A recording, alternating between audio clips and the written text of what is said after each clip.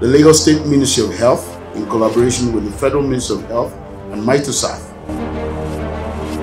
has embarked on a significant endeavor to eliminate lymphatic filariasis, commonly known as elephantiasis, in Lagos State.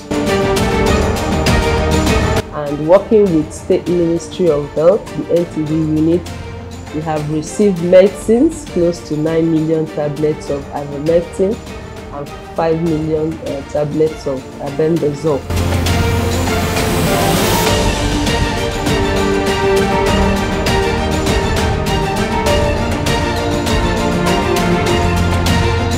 So we are going out house to house to make sure Lagosians in those LGAs are treated to prevent them from having elephantiasis. We are very happy. That's why we are standing beside MitoSAT, making sure that this dream will come true.